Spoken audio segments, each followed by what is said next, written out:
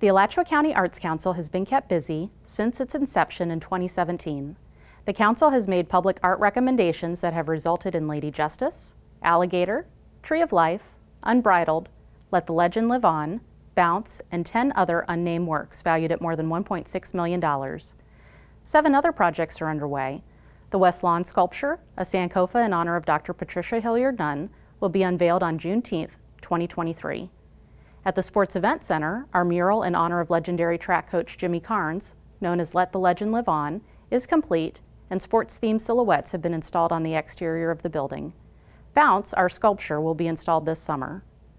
Fire stations 21 and 80 are each receiving a bronze sculpture installation. We received 12 submittals for those projects.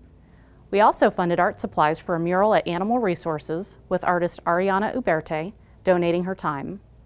We held our 2nd annual artist conference at Cuskawilla Nature and Retreat Center in May. Sessions included topics such as grant writing, fundraising and marketing your art, local resources for getting your art out into the world, a poetry reading by Alachua County Poet Laureate, and more. We also offer an art loan program for local artists to display their work in the Jack Durant's Auditorium. Finally, our Poet Laureate, E. Stanley Richardson, is provided an annual honorarium to write original poetry for a variety of county programs and events. His poem, Eden of the South, opened last year's annual report.